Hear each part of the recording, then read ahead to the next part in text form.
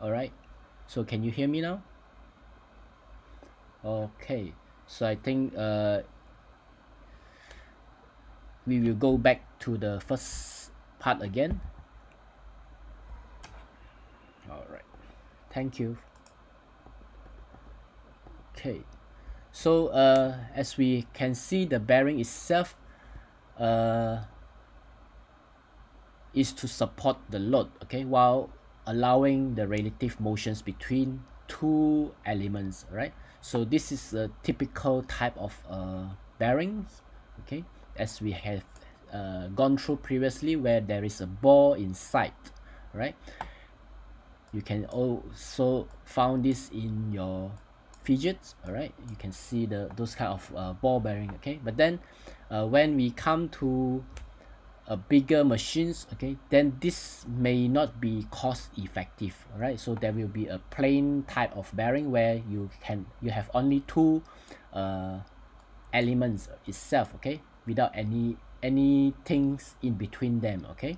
So in this case, the load to allow them to rotate is mainly depends on the creations of this layer of fluids, okay? So this fluid itself will we call it as a lubricant, okay? When it start to rotate, there will be a frictions, but then after some time it will create a layer of fluids, okay, in between them, all right? And these fluids will now act to lower down the frictional resistance, and at the same time, when we apply this kind of lubrications, okay, there will be a heat generated where it may due to the rotational, okay, it will carry away, okay, this heat, okay, so it carry away the heat generated, okay. So in some of the case, you can see that this is the kind of plain bearing, okay, which you can have a bath of lubricants, okay, inside, okay, to always like lubricate them, all right? So for a general bearing, okay, we can separate them into the what we call the force, okay, that act on the bearing, okay.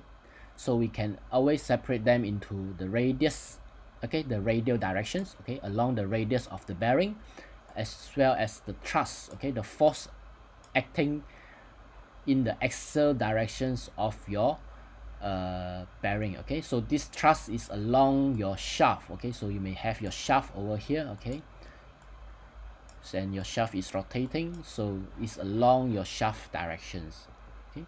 So we can categorize the bearings, okay, into two in two way, okay. So whether it's based on the load directions, okay, which we have mentioned, the radial or the thrust directions, okay.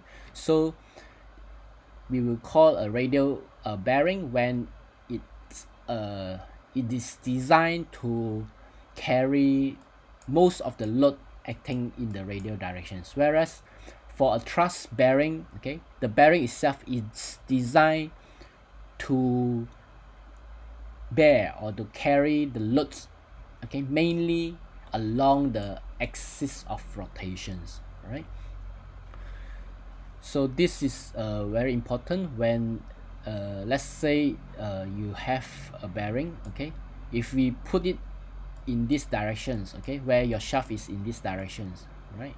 So when we rotate, okay, your bearing is over here, therefore in this case the load due to the gravity or whatever it is acting along the directions of your radius of your bearings, okay. So most of the load will be carried in this radial directions, okay. So in this case we would prefer a radial type of bearing, okay, whereas in the thrust bearing you may have your some kind of sometimes the shaft will be located, or we will put it in the vertical way, okay, so where you have a bearing here, right? So therefore because of this, okay, the whole weight of the bearing now is acting in these directions, okay, along the axis of rotations. Therefore, in this case, we would prefer the thrust bearing over here. Okay, so it depends on the type of load that acting on the bearing. All right, so that's why to analyze the force acting on the bearing is important, okay, at the beginning, okay, to identify what kind of bearing you need to use. All right, also we can categorize them based on the contact, okay, so the rolling type of contact, which depends mainly on the steel ball or roller, okay, to minimize the rolling resistance, and also the sliding contact, okay, which we call it as the plain bearing, as we have seen previously, mainly depends on the two layers, which will be separated by the lubricants later on, right? So because of the rolling have a lower resistance, therefore to start the rolling contact will be much easier than the sliding contact type. All right, so therefore, as we can compare between the advantages and the disadvantages between the rolling contact with the plain or the sliding contact bearing, this rolling contact bearing will operate, okay, or have a low starting and running frictions, okay, but then at the very high speed, then it will be less advantage, right, because of the contact or the movement of the roller or the ball bearing is remain there, okay, so you still have to roll it, okay, and at the same time, because of there is a contact between the roller and the sliding the rolling of the ball or the sliding of the ball at a very high speed, there will tend to be a higher noise, right? Then also this rolling contact have a better ability to withstand shock load, right?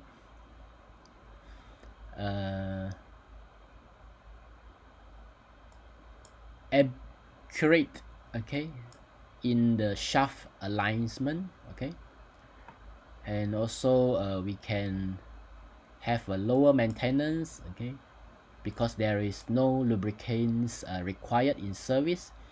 They are usually small in dimensions, okay, reliable, easy to mount and erect, and also is clean because not involving a lot of lubricants, okay, required, okay. But then the disadvantages will include like low resistance to shock loading, okay, then also higher cost, okay, more initial cost and complicated bearing housing, okay, design, okay. So this housing will be how you want to put this bearing and your shaft together, right? You cannot hanging in the air, okay. So this is the complicated part, right? So this is the general constructions of a rolling contact bearing, okay. So it can be a ball or a roller, so you can have a ball inside or a roller inside, okay.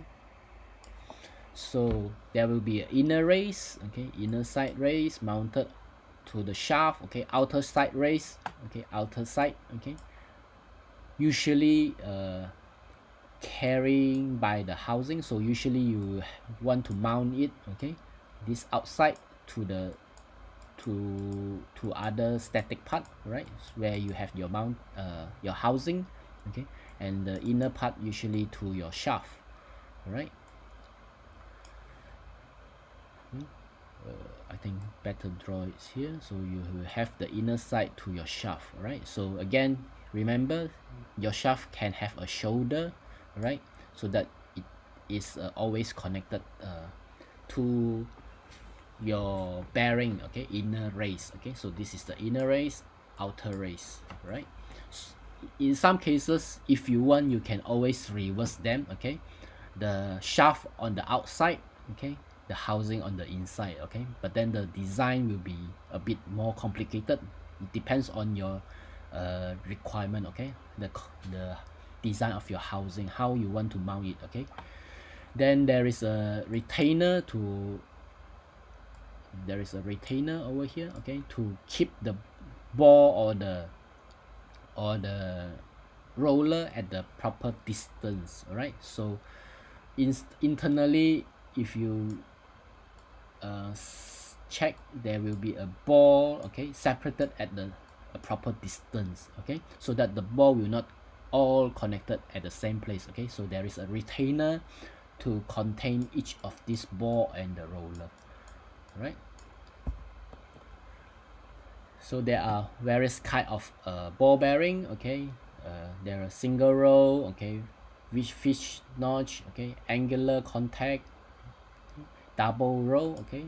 This, when we have two ball bearing, then we will have this ball bearing to carry more loads, okay, because each of this ball will carry one load, okay. It's distributed now, right. Similarly, if we use roller, because of the contact area is larger than the ball, then usually this one will be able to carry higher loads, okay, allows you to carry higher loads, okay. This one is the aligning ball bearing, where this ball, now you can see that because of this angle itself, meaning to say this whole sections, okay, we can move in these directions. All right, okay, so you can allow some kind of alignment between them, okay. So as we have discussed previously, there is radial load, thrust load, okay. So primary applications of bearing is to carry this radial load, okay, mainly radial load. In some cases we may need to carry the thrust load, okay, and also a little bit of misalignment capability. All right, so it depends on the applications, okay. You can always select the bearings, okay, according to the type of load and the misalignment capability that you need. All right, so this is the table obtained from bearing manufacturer, okay. So you can always go to any bearing manufacturer when you want to do the selections of bearing, okay. So you just go there, and there is a catalog or manual that you can always download, okay. So from there you can see what kind of bearing that you can use, okay, suitable for different applications, okay. For example, if we mainly need to carry a lot of radial load, then this several bearings type will be more suitable, okay. But then if we need a little bit of misalignment capability, then among this will be okay. All right, others will not allows you to have the misalignment capability, right. So in that case, you may want to select the spherical roller type of bearing, okay. So from there you can move on to the sections that describe more on the type or the dimensions of the spherical roller produced by that manufacturer, right. So generally the bearing have a destination, a code or destinations, okay. So we only look at the last two digit, okay. So if the last two digit usually start with 04, okay, onwards, so this last two digit you just have to multiply by 5, okay. You will get the dimensions of the ball, okay. So this is your ball or your inner race diameter, okay. So bore is the hole inside the hollow things. All right, so you will see that this dimension will be equals to 20, okay. 5 multiplied by 04, right. So this is the general way of their putting the code or on the bearing itself. All right, so you can also see the truss bearing. Now you can see the truss bearing, the construction is slightly different, okay, because main load is acting in these directions, okay. So therefore, instead of separating in the radial directions, you can see that now they are separated in this way. Okay, so this is one layer. Okay, you have the roller or the ball with the retainer. Okay, so you can see now this is the retainer, okay, to separate all the balls together, right? And then there is another layer. Okay, so these balls will keep rolling at the bottom, right? So you can see different layers. Okay, so as we can expect from this case, it will be able to carry the thrust load better, okay, because all the loads will be now going down directly to the ball.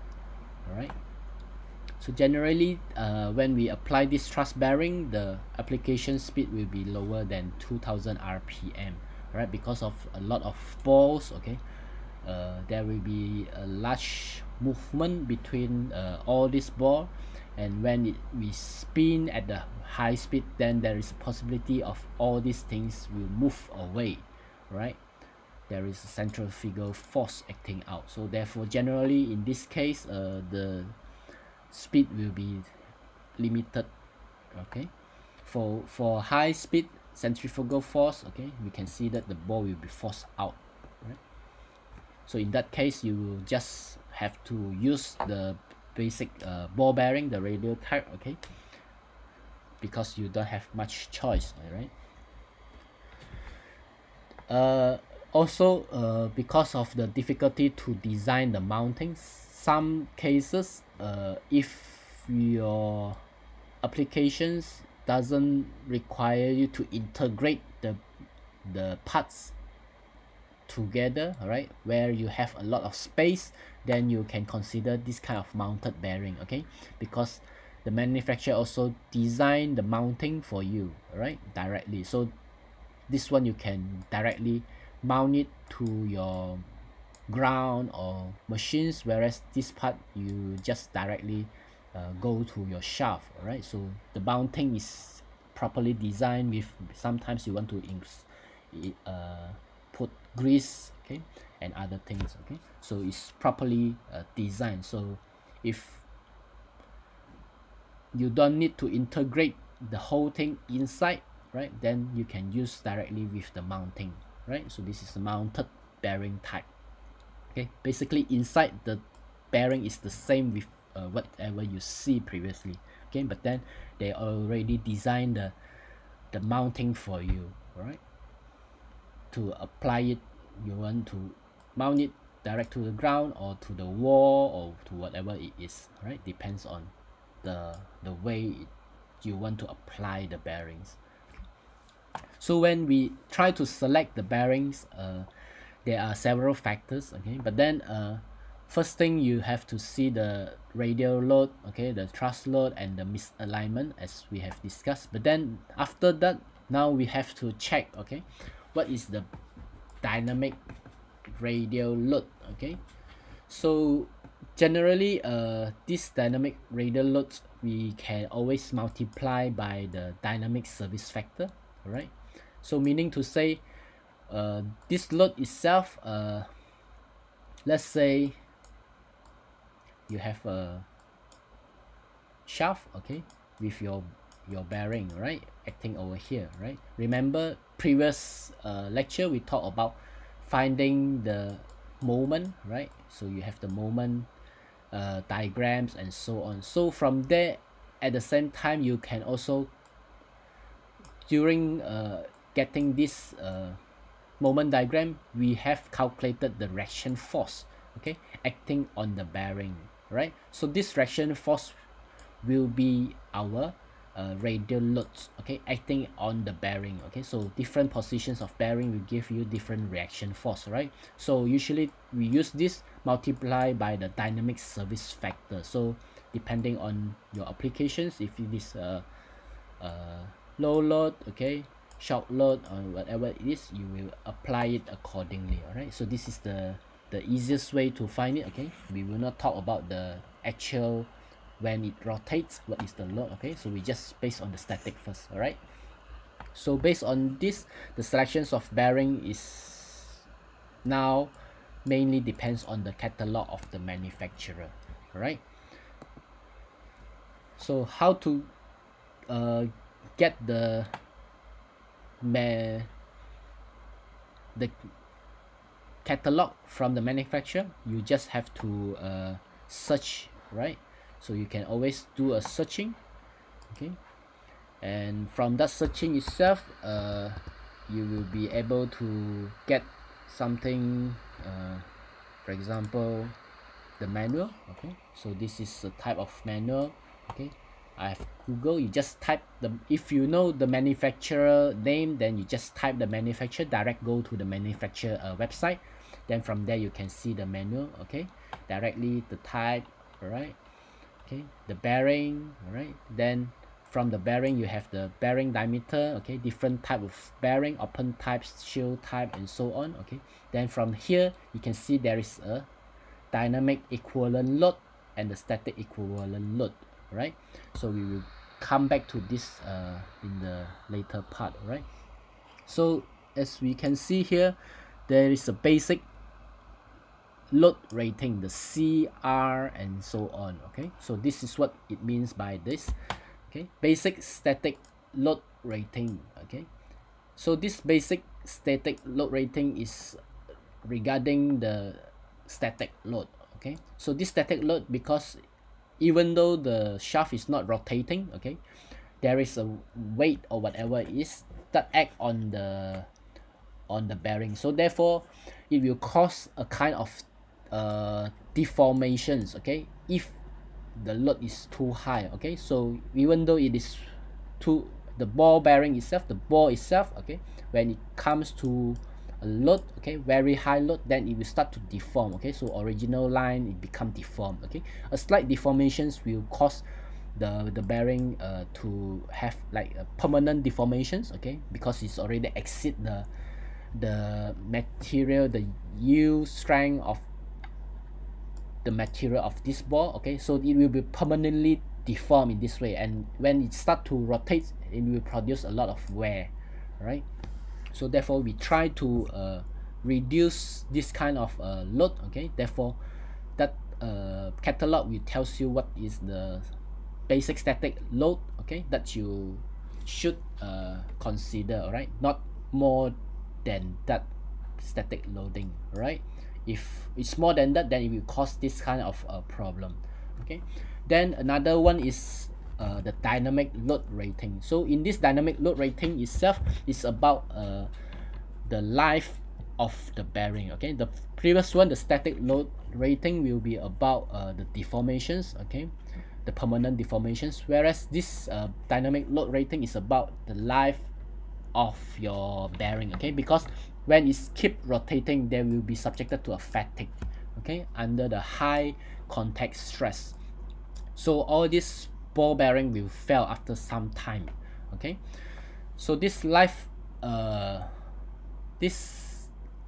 or we call it rated life, okay, so we denote by L10, okay, is about we take 1 million revolutions, okay, okay, and how many of the bearing will survive is just a statistical data. Okay, that 90% of the bearing will sustain 1 million revolutions at this load.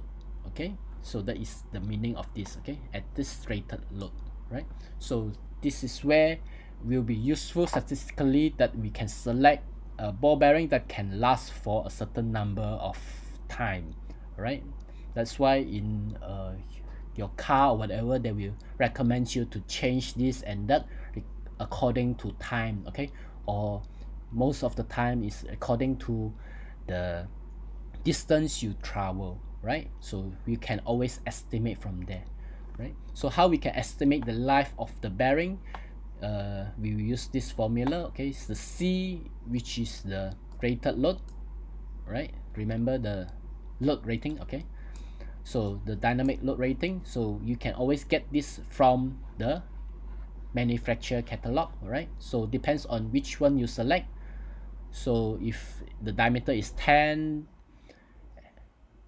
then you can, the inner diameter is 10, then you can select, let's say 1 2 3, anything will be good. All right, so you just select maybe let's say you want diameter is 10, Therefore diameter is 10. You have the CR, okay, basic load rating, okay, given by 1720 and 840, okay, depends on what you want. All right, so it changed according to the design of your bearing. Okay, so you can always select. All right, so when you face a questions of selections, so you just have to list check, okay, which one you want, and you can code the bearing number. Right, so you just code the bearing number 6800. Okay, if you want with the shield, you just put ZZ at the back. Okay, so it becomes 6800ZZ. Okay, that's all. Okay, so that is the bearing number that you have selected, okay, in your design. Right, so all these calculations will be follows after that. All right, so here you can see that this C will be obtained from the manufacturer catalog. Okay, but then you can see also here we have this formula, right? So this formula is what the manufacturer actually use, okay, to get this C rating. Okay, this constant. Okay, so again, for this K, okay, this constant, you depends on the type. Okay, for roller bearing, the K is 10/3. For a ball bearing, the K is 3. Right, so this will be known, okay, from your manufacturer. This one is fixed, depends on the ball bearing. This one is fixed. Okay, then this one is your load. Right, so your design load. So what kind of load you actually assign, okay, to be carried by this bearing. So from there you can know what is your life, okay, of your bearing. Right, so this life will be given in terms of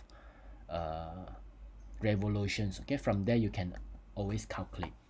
So generally you want to achieve a certain design life, okay, depends on your applications. All right, so general design life, okay, for different applications. Okay, so as I've mentioned, the C is depend on the manufacturer data. Right, after you have select the bearing geometry. Right, so it's very important that you do a cycle. Okay, means do a iterations. You may select this one, okay, try with this and check whether it meets your design life or not. Okay, if not, then we progress with another size. Okay, no choice, this one cannot, then we get a higher one. All right, then so on. Okay, so this is how we can do the design. It's not directly one time you get what you want, right? Because you want to minimize the size. Okay, you have a size constraint and so on. Right, so this is the manufacturer reference that you can go through. Okay, so before we end this sections, okay, about bearing, okay, then we go through an examples. Okay, let's say you have a row angular contact ball bearing. Okay, the bearing will carry a radial load of 2,500 Newton and the axial load of 1,500 Newton. Okay, so assume shock load. Okay, so based on this, the service factor will be 1.5. all right, we have to find what is the life rating life of the bearing. All right, so what we do, we check the service factor, right? Then we would get the dynamic equivalent load, right? So this will be, since this is in the radial direction, so we will use the radial part, right, multiply by 1.5, right, 1.5. Okay, so this is, again, you can check these sections. Okay, dynamic equivalent load, right? So you can see that it's actually given by this XFR plus YFA. Okay, radial force plus the component of the axial force. Okay, it depends on this ratio. Okay, generally if this ratio, okay, the axial force over radial force is lower than this number, okay, this E number, then our calculations will mainly depends on the XFR. Okay, that's why in this part, okay, we only have FR and the service factor itself. Okay, we will multiply that, okay, plus multiply with the service factor itself, right? So therefore it's 3750 Newton. Okay, so from the table, then we can always get the basic dynamic loading from the bearing. Okay, so this is the bearing number, okay, that we intend to select. Okay, so from that ball bearing we can check, okay, what is this basic dynamic load rating. Okay, then from there we can calculate using our previous equations, okay, to obtain the number of revolutions that it can sustain, okay, before it start to fail, right? So from this we can always check whether how long it can last, right? So generally for example, this is a compressor and the compressor speed is 1800 rpm, okay, and in that case 1 hour it can rotate in this number of times, okay, therefore it can last for 26,000 hours actually. Okay, so this is how you can design whether it's good enough or not, so it's up to you, right? So therefore if there is a bearing failure, okay, keep occurring then therefore you can always check back what is their bearing models, okay, and then from there you check, okay, what is the load, okay, it can sustain, and from there you can estimate, okay, why the bearing keep failing and so on. Okay, so this is the design stage. At the same time, this information you can use it for to identify why a bearing will keep failing. Okay, sometimes the design may not proper. All right, so there are several considerations during selections. Okay, the bearing that have the most convenient geometry that you want, okay, the cost and the availability, right? Then also how you want to mount it, okay, such as the shaft seats, tolerance, housing ball diameter, and so on, right? Whether you want to include seal or other things, right? So there are other considerations after you put in the bearing, okay, because the bearing itself is just one component. All right, you still have other things. All right, so now we will check whether you have any questions. So if you have any questions, then you can put it there.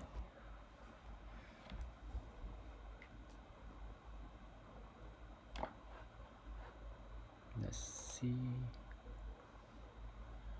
Okay, so far no question yet. All right.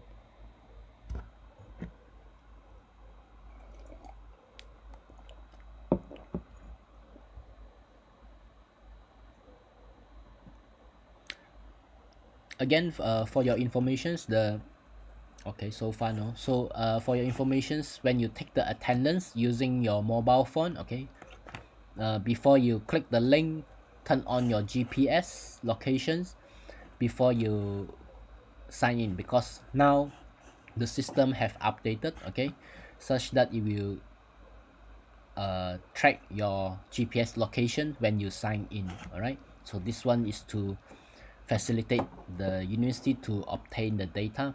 Previously they always asking you with the survey and so on, right? So they upgrade this so that they can trace your locations, okay, and so on, right?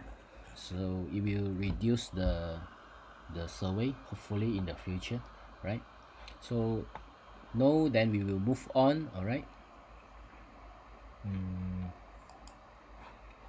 So for the coupling and seal, so what is coupling and seal? Okay, so the coupling itself come from the word couple, meaning to say you want to bring two things together to become couple, right? So this coupling is the functions of it, okay, to bring two components together, okay, to hold them or to move them together, right?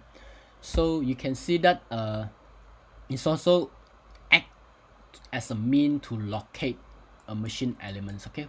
What it means by locate here, remember previously we talked about locate, okay. So locate is means just like locations, right? So in a shaft itself, okay, when we design, we will say the bearing is at this distance, we have a pulley at this distance, we have a shaft, okay, at this distance, we have another bearing at this distance, okay. So all this distance is locations, right? It's relative to a certain point or coordinates, all right? So we call this as locate, right? Meaning to say we fix the positions of that particular part, all right? So this key and coupling have these functions to locate, okay. So if we have this so-called a shaft, okay, of your maybe a pulley, right? So we want to make sure it doesn't move away, right? So we call it as to locate, okay. We will use a key to lock it, okay, to locate it, right? So the key is to place are placed in the interface between the shaft and the hub, okay. So you have your shaft, a shaft, okay, and this part your component, okay. In general, we would say it's a hub, right, or any power transmitting elements, okay, where you want to fix them together, right, so that they move together and it doesn't move away, okay. So what we can do, we use different kind of key, okay, suitable for your applications, right. So what is the key? So as we can see, if this is a shaft, okay, this part is a shaft, okay, and outside is your hub. The hub can be very big, okay, which carry your maybe a gear, okay, and so on. So how to connect them together? We put a pin, okay. For this example, it's a pin key in between them. So whenever this shaft rotate, okay, so this power will be transmit to this pin, and because of this, this pin will push this hub to rotate together, right? So this is how you bring them to move together, right? So this is a kind of hub, okay. This is a hub, okay, without the gear or whatever it is, okay. But sometimes if it is big, then you can incorporate them together, right?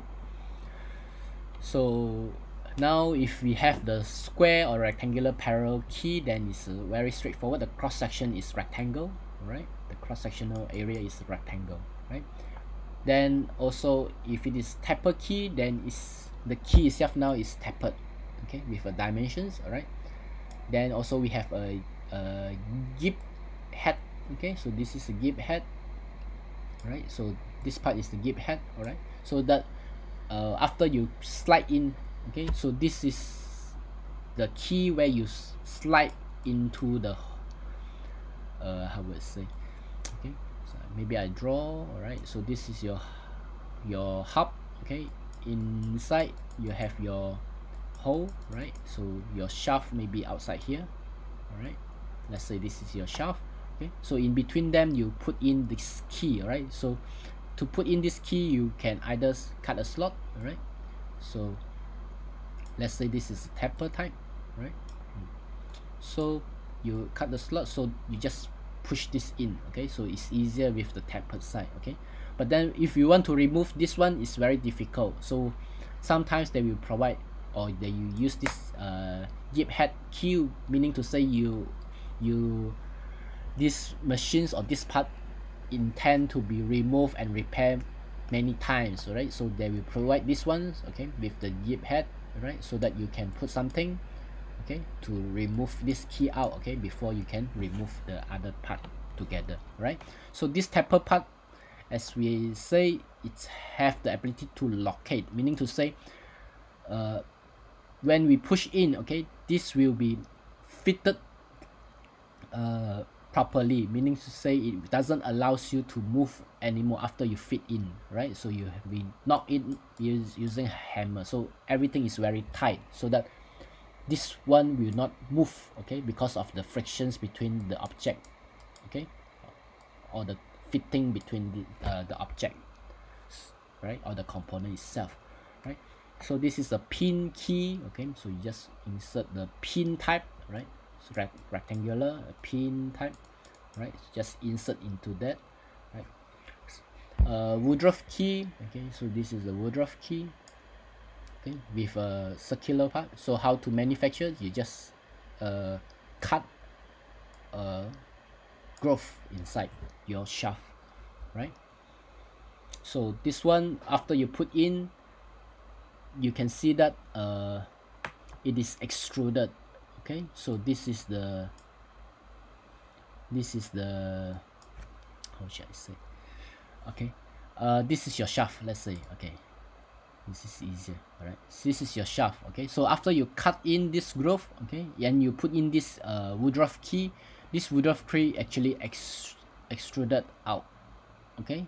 So meaning to say this part you will connect to your hub, all right. So it still act as a key, okay. So you have to put in this first before you slide into your hub, right? So same thing with the spline type, okay.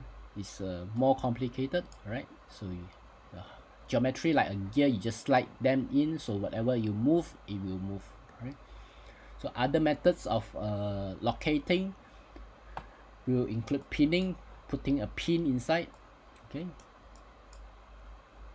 Okay, instead of putting the key in these directions, okay, now we put the pin directly, okay. So we have pinning, there is keyless hub to shaft connections, okay, without other polygon hub, all right. So it depends on the geometry of your elements to fit them in together, right? There is a split, a taper bushing, okay, set screw, the one you use a screw, all right. So you just use a screw, okay. So this screw, when you screw it, so it will tighten to your shaft, all right. So you may need several screw, the screw set type, okay. Taper and screw, press fit, okay. So this one directly fit in, okay. So you may, in this case, sometimes they may cool down the dimensions or the parts, okay, that so that it is a string, and then you fit in, right? Then it will be released out to the original temperature, then it will become much fit, right, and so on. So also molding directly. Also we will talk about the shaft coupling, okay, because the shaft is limited by the length, okay, usually up to 7 meters. So in order for you to couple two shafts together, then we may need a coupling, right? So coupling is to connect two shafts together at the end of the shaft, okay.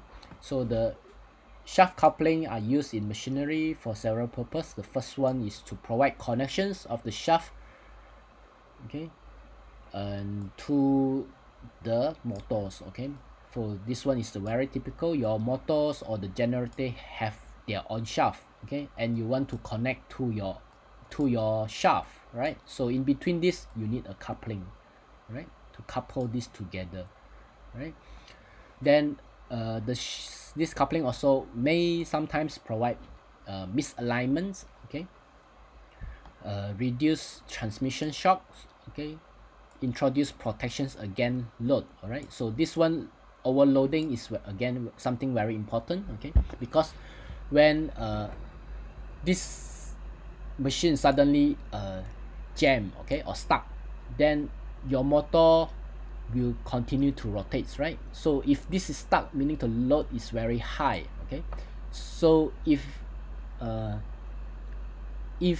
this is not designed properly, okay, meaning to say this coupling is not act as an overload, okay, it's connect directly to the shaft. What happens is that when this become jam, okay, your motor, you keep providing power, it will burn your motor, all right.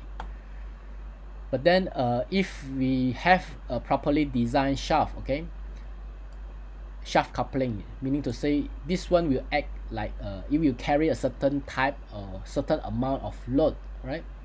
So what happens is that when this jam, okay, or stuck, the load will increase.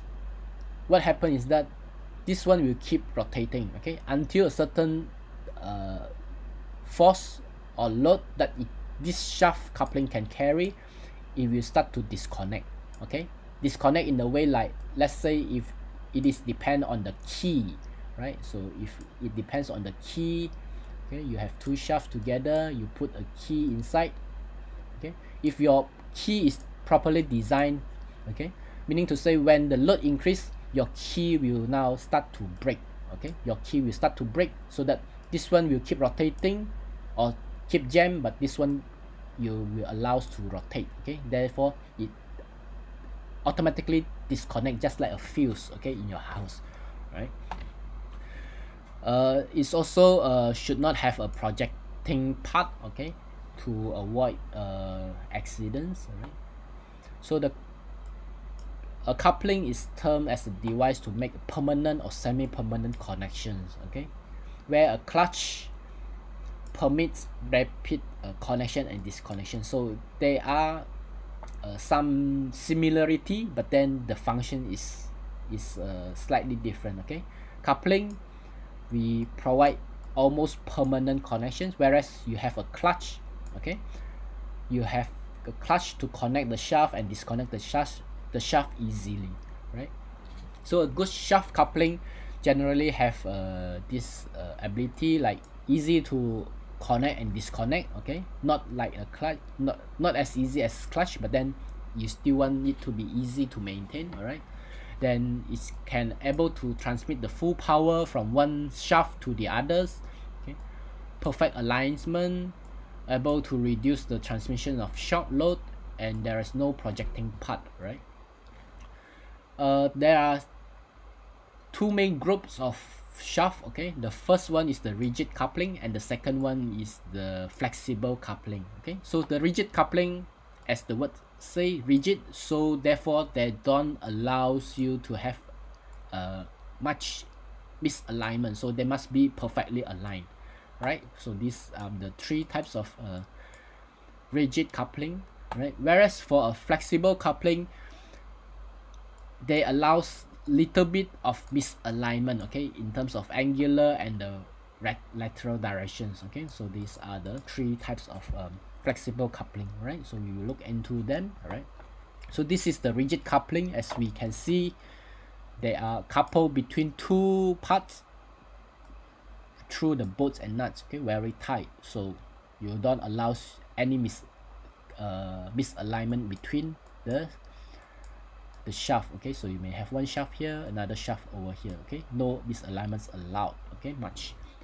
Whereas for the flexible coupling, you can see that the hub now is separate into two, okay, and they have some kind of spring or whatever flexible materials that allows them to bend, okay, between them, okay. So you can slightly move this one in these directions, okay, so that it still works, all right? So that is the flexible type of coupling, right? This is the universal joint, all right, where you use pin to provide motions, okay. So you have double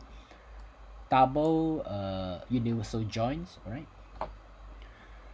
Then also you have the retaining pin. So this retaining pin is to, again, to locate, okay, to prevent the axial misalignment. So meaning to say, in the axial directions, you don't want it to be running away, okay, especially when you have a spring and other cap, okay, so it will tend to move in the axial direction. So what we need to do, we will put a retaining pin, okay, to make sure this part will not move too far away, all right. So that is the axial misalignment, all right. So others way to locate your machines, we include collars, okay, shoulders, okay. Remember, in the shaft designs we have shoulders, right, spacer and lock nut, right. So this is one of the common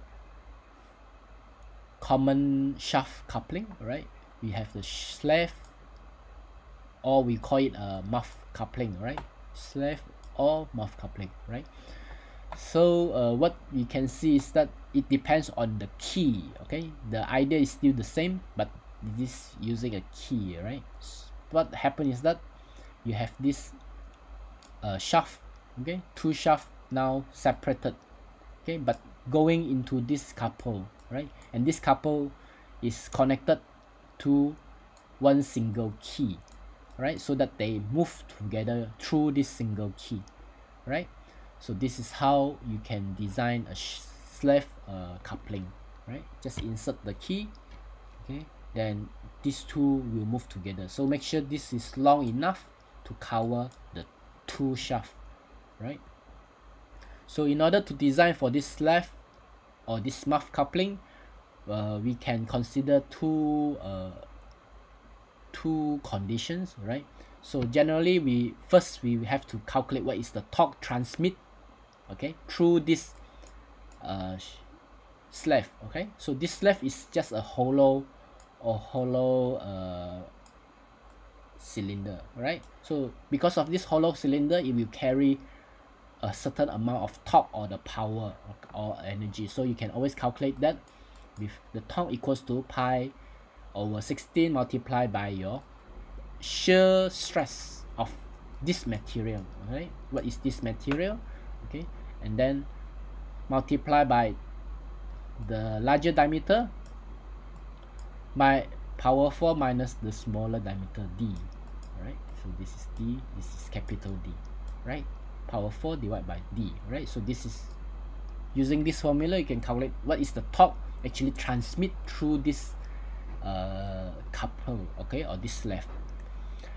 Then for the key itself, now we have to design such that the key works as we want, okay, and the key will fail due to two possible conditions. One is shearing, the second one is crushing. All right, so as I mentioned previously, you can use the coupling as overload protections. Okay, this is where you need to design the key properly. All right, so if you know a certain amount of load that actually being transmit, okay, so anything larger than that, you want it to be disconnect. Okay, therefore you have to calculate properly so that this key will break when the amount of torque is very high, right?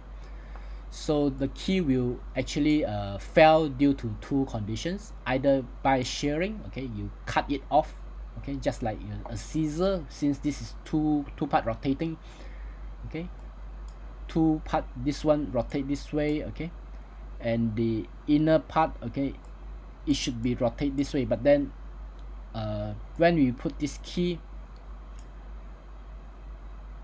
it will like scissors, okay, it cut it off, we call it shearing, right? So what is the shearing of the key?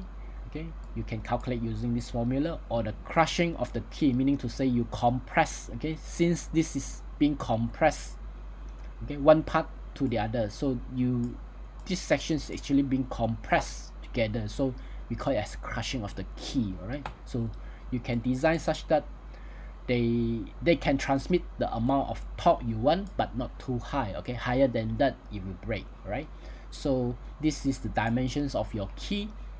The L is the length. Okay, so for this this design, you can see that the length of the key is 178, okay, not 110 plus 190, okay, because this is including the jib head, but then the actual part that actually transmit the power is this length, right? So we just take 178 as your length. Okay, then this W is the width of your key. Okay, for crushing we use the thickness, okay, half of thickness. Okay, then this is the shear stress, and this is the compression stress or strength of your material, of your key, right, multiplied by the D, right? So by using this formula, you can know what is the torque it can carry, maximum torque it can carry by your key itself. Okay, so remember, this is the maximum torque it can carry before it fell, okay, because this is the permissible shear and permissible compression strength of your material, right? So we have also a flange coupling, okay, a flange coupling, which we have the flange, okay, with the bolt itself, bolt and nut. So this is the flange, okay. So you can see this part, okay, the flange itself, okay, flange out, okay. So there are several types again. Unprotected one, so in the unprotected flange couplings, you can see the bolts and nuts exposed, okay, not protected, right? So again, you still need the key, right? So generally you need several bolts, maybe 3, 4, 6 and so on, okay, depends on the torque that you want to transmit, okay. Then to design this, you just follow this guideline, all right. You have the D as the diameter of the shaft, okay. Other dimension you can use, you can identify by using this formula, like D, the capital, the outer diameter, okay, equals to 2D, okay. Others part, okay, all the dimensions will be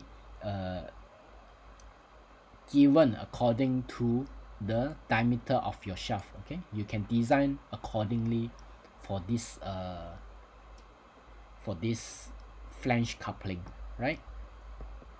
Then the design is similar, only for the protected type you have this extruded part, okay, to protect the bolt and nut so that it's not exposed, okay.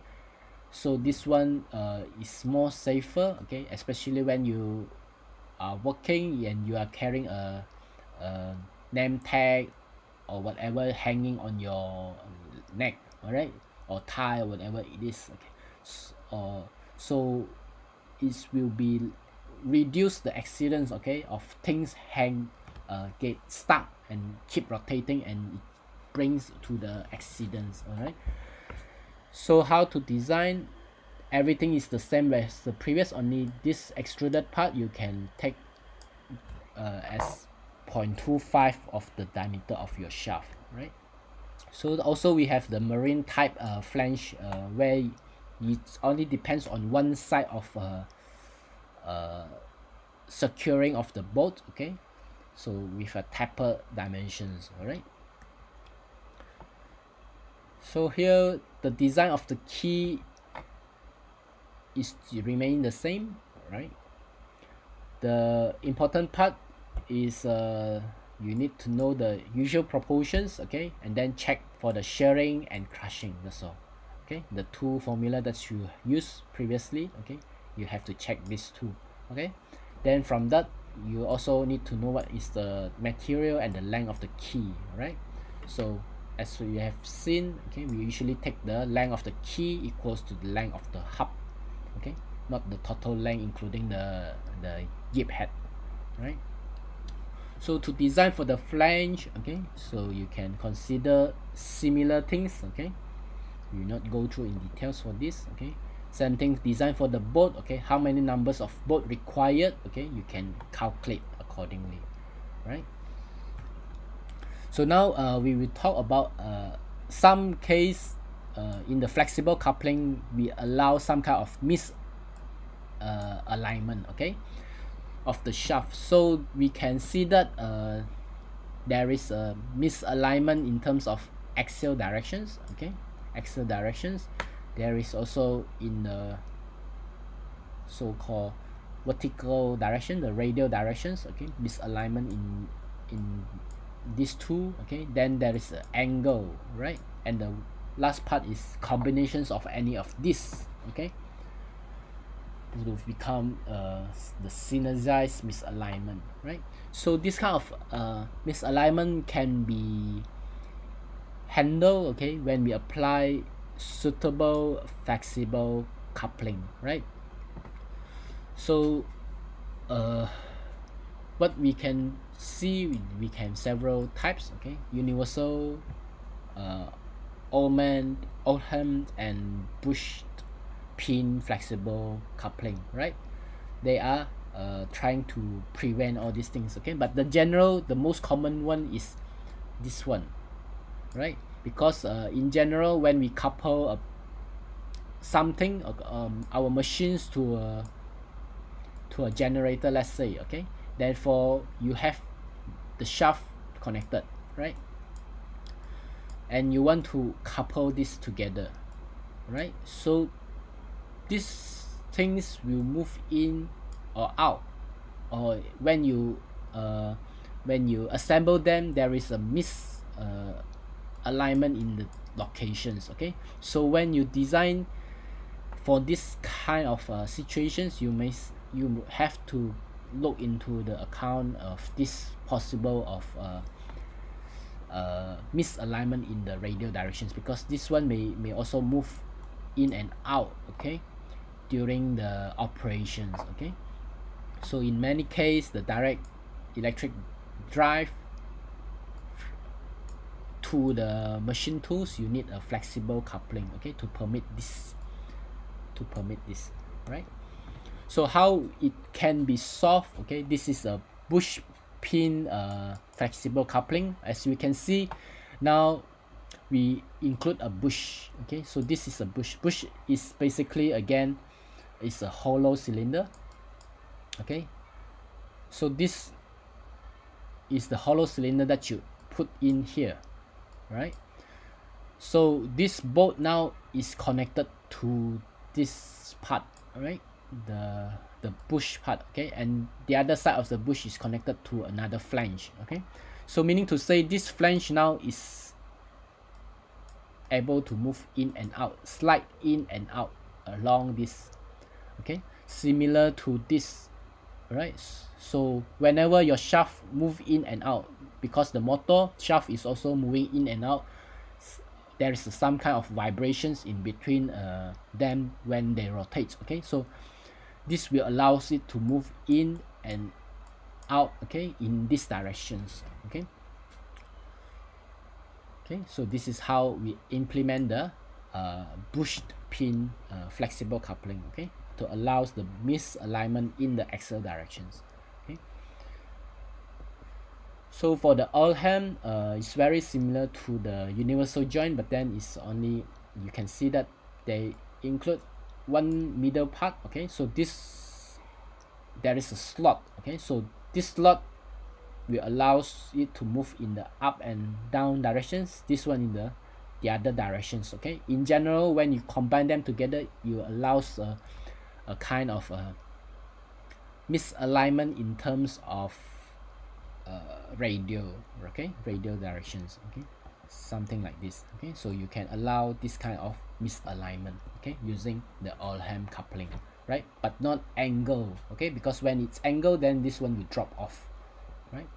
So for the angle, you may want to use the universal coupling type, all right, which depends on the ball between them, right? Okay. Then also in the fluid or the liquid industry or the oil and gas industry, then sealing is very important, okay, because you are dealing with liquid, okay? So the seal will be used to protect critical machine elements from contaminations, okay?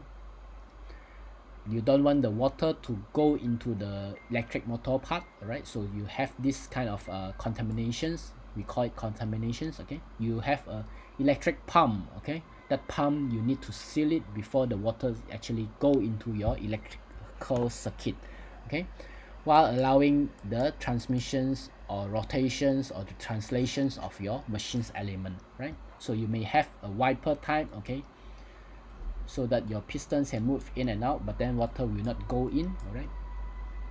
The U-cup seal, the O-ring, okay, the lip seal, okay, the wall type, okay? So there are different type of seal, okay, so that whenever you put this, the whatever liquid or vapor will not get through here, all right? Same thing for this, okay? You will wipe it out, right?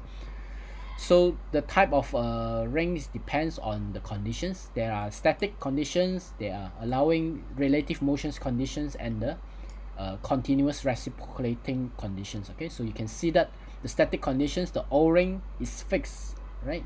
So you just put it there, this construction is fixed, so it doesn't allow or have any much motions over here, okay, except maybe just a simple vibrations, right?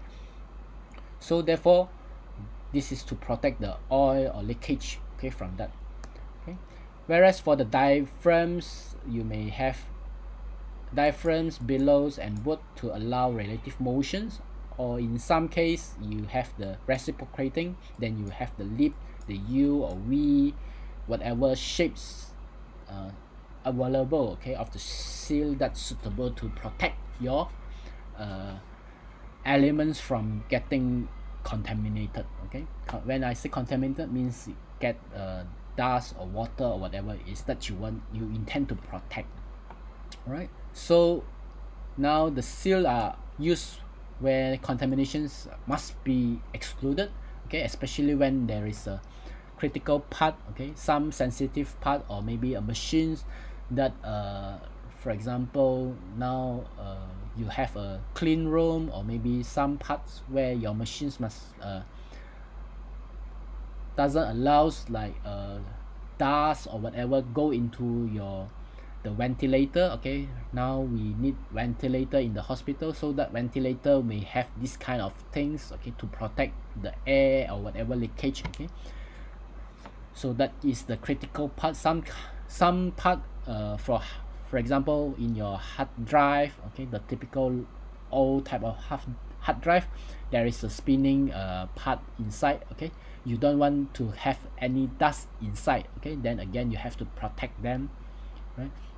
Then also lubricants must be contained within a space sometimes. Okay, then you don't want the lubricant to leak out. Okay, then you need to provide a sealing. Okay, then there is a pressurized fluid as well, where you want to put a seal, like maybe your watch that can go into water, or your handphone that can go into maybe 10-meter depths of water. Okay, so inside there is a sealing. Okay, you need to do a seal, right? So the parameter affecting the choice of the seal may include the type of the fluids, right, the pressure, the type of motions, the temperature, the degree of the sealing you need, okay, how much sealing you need, okay, how long you expect it to last, okay, the nature of the solid, and the service, okay, how easy you want to remove or replace the worn seal.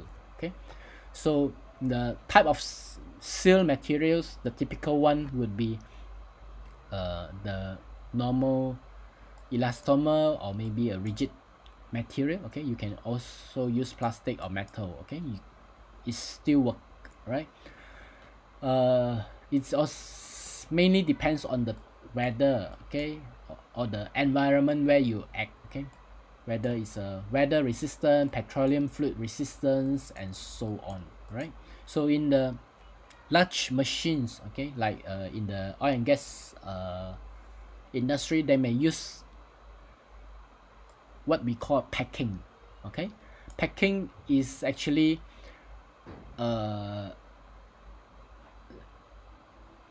maybe like a rope. Okay, it's like this. Okay, it's not like the o-ring or the typical rubber type of seal that you see. Okay, it's just a rope. Okay, where inside this rope is actually made of various material like leather, cartons, and so on. Okay, twist together so that it's tough, and water or lubricants actually not getting through them, right?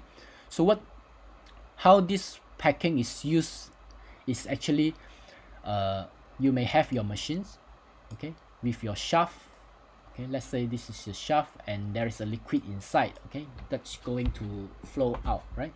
So what we do in the oil and gas industry, or whatever it is, this packing rope, okay, I would say it's in a rope type, you just strap them, okay, wrap them together, okay, and then you have to design a cap, so you have a cap. Okay, so this cap will screw inside, okay, so that you pack all this rope that you winded just now. Okay, let's say this is your shaft. Okay, you wind it properly. Okay, now you put a cap, okay, that push this in. Okay, so this one will become squeezed, okay, and become like fat, all right, so that they're compressed and fill it all the gaps, so water will now not going out. Okay, so this is a way of packing, okay, especially when you deal with large machines. Okay, producing a proper rubber seal may not be viable. All right, so this is the easiest way or cheaper way to seal it. Right, so that's all for today. Right, so if you have any questions, you can put it. Okay, we will wait for 2 minutes before we end the sessions. Any questions, you can ask in the chat.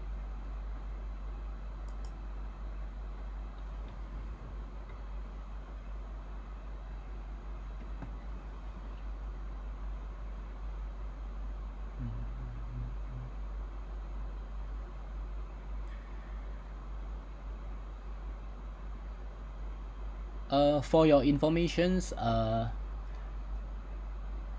the weightage, okay, the weightage for your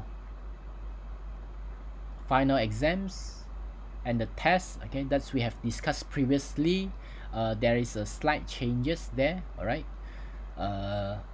you can refer to the course synopsis that I have provided in the Google Classroom. There is slight changes, okay, where the faculty decide that the previous assessment of the assignments and other tests should remain the same as previous. Only the part that we have for the final exam, we will replace it with the test. Therefore, from that part itself, you will see that I have shift all the marks now from the final exams mainly to the test now. All right, instead of distributed to the assignment and other parts. Okay, so you just have to take note on that. Okay, and also you have taken the first test. Okay, the second and the third test, okay, will be replacement of your final exam. All right, so we will separate it into 2 tests. Okay, that we will carry out maybe in July or early of August, right? So from there, you will see that the questions will be similar to your final exams, okay, in terms of the level of difficulty. Okay, and also instead of final exams usually 3 credit hour, you have 3 hours. Then in this case, you will have 1.5 hours for each of the tests. Okay, so that's all, I guess, for your informations. Okay, there is this small changes there, right? So if I think no questions, we will end these sessions. If you have further questions, you can always ask in the Google Classroom. All right, so good luck for your upcoming tests. Okay, so bye bye, see you.